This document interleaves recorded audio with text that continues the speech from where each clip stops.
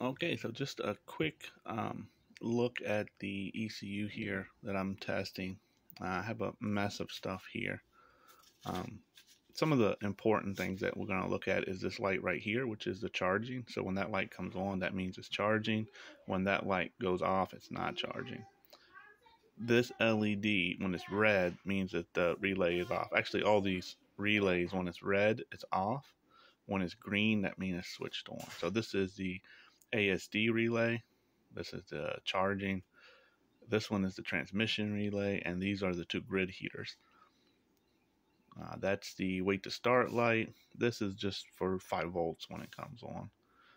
That's the EGR. That's pretty much it as far as the lighting. I have a bunch of other sensors hooked up where they're just being pulled low, and then I just have some controls for some of the sensors that I want to be able to adjust, mainly like the battery temperature sensor, and then there's the throttle and some other stuff there, but not really important for what I'm going to be showing you. So I'm going to go ahead, I'm going to switch the ignition on, not the engine, just the ignition. And what we should see is the ASD relay and the transmission relay switch on for maybe 2 seconds and they'll cut off. That's totally normal. That's what they're supposed to do. We should also see the wait to start light come on and go out after a little while, and we'll see the 5 volt come on. Okay. So our wait to start is off. So now we're ready to crank the engine. But before we do that, I want to go to the scan tool and I want to go ahead and just read the codes. So I have one for governor pressure. I probably don't have that sensor hooked up. So we're just going to ignore that one for right now. And let's go to live data. And I want to just check the voltage sense, and I want to check with the target voltage for charging. And I want to check the battery temperature.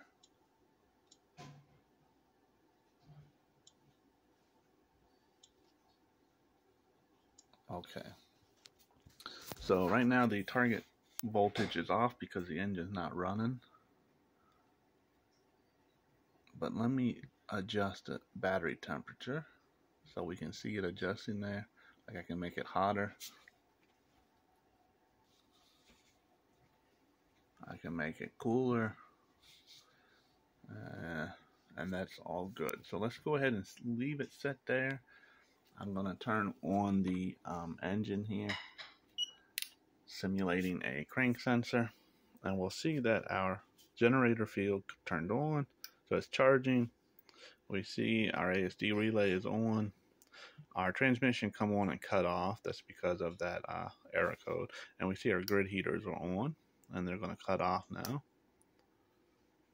I have the air temperature set at a relatively good reading. So yeah, you'll see this guy switch on and off some.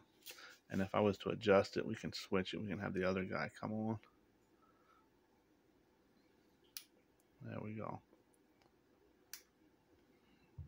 But I'm just going to leave that kind of in the middle. But let's take a look at the charging. So now our voltage sense is 12.7. And our target charging is 1415. So when our voltage sense hits 1415, it will stop charging. So I'm going to go ahead, I'm going to turn my voltage supply up to sensing 15 now. And here we see that the charging, it cut off. We see our ASD relay still on. It's just a control for the generator has cut off. So now I'm going to lower the voltage. Okay. And we see the charging come back on since we dropped below the target charging voltage. So the charging's functioning properly. Everything else is doing good as well. The transmission relay It's doing all right. Let's check. So these are some of the codes. They're not really important when I'm bench testing because, you know, bench testing is a little bit different. Some of that stuff I don't have hooked up. But let's check the live data and see if there's anything in here. See if there's any limp in reason. So it's not in limp mode.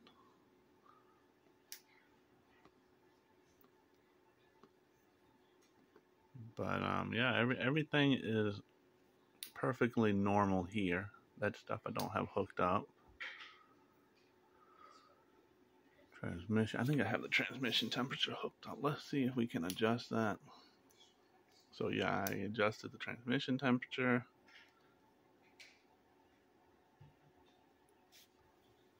Okay. There's the intake air, so the air is 180 F. We'll make it a little bit hotter.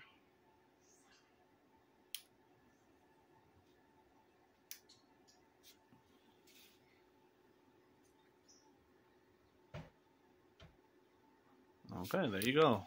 So this is just a quick test. I'm at the voltage right now where it's kind of back and forth. This is just a quick test just to kind of show you that it is functioning properly. I had spent a lot of time last night testing every single, you know, sensor and whatnot on there, and I'm not seeing any issues at all with anything. Everything is functioning as it should. So definitely gonna have issues external to the ECU for the charging.